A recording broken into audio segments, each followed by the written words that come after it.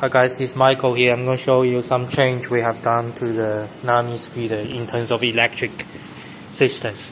And this one I've used the Klima as example, but they are basically same for models. And we have this new dashboard which is covered by glass and it's more bright under the sun. The default setting is it's 4 for the brightness. You can adjust to 5, which means it's more brighter. And there's NFC added, and the switch now comes with a little light, shows you the light was on. The scooter only turns on by the NFC, and the power button and M button have different use, and I'll show you in the video. The cable is also changed to be able to connect it to the NFC and the switch here. And the tail light have changed as well. And 刹车灯来一下吧，然后行车灯，然后再刹车，再左转右转，右转也打开了。And this is basically how the light works, and it's more yellow and more red when you're looking at in your eye instead of the camera in the front. And it's more obviously to show people if you're trying to turn left and turn right compared with before. And they solve a few other issues of the unstableness of the original LED strip. And to show you the dashboard, and we have the USB charger here. Originally we need to press M button to activate the USB and also lock the mode. Right now you press M button for a few seconds. It still shows up a mark here, but it no longer locks the mode. But when it is on, it means the speed limit is onto the scooter.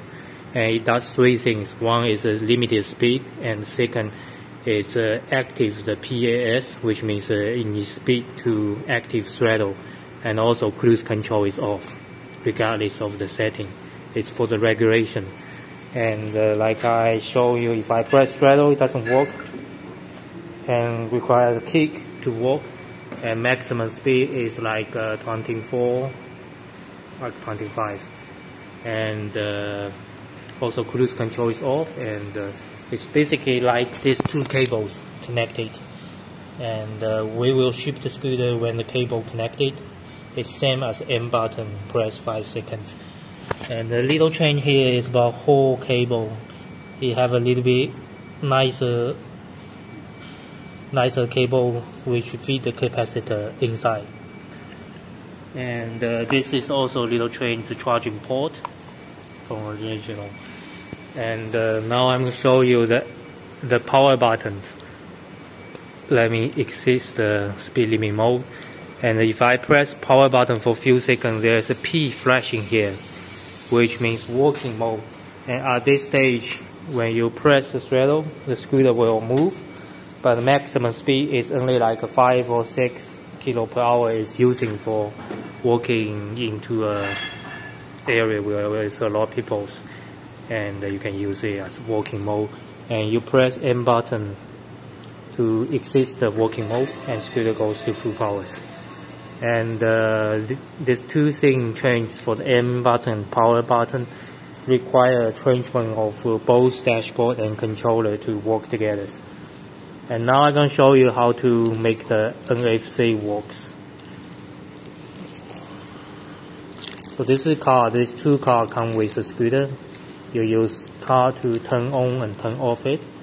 And if you want to add more cards, what you need to do is put the card here.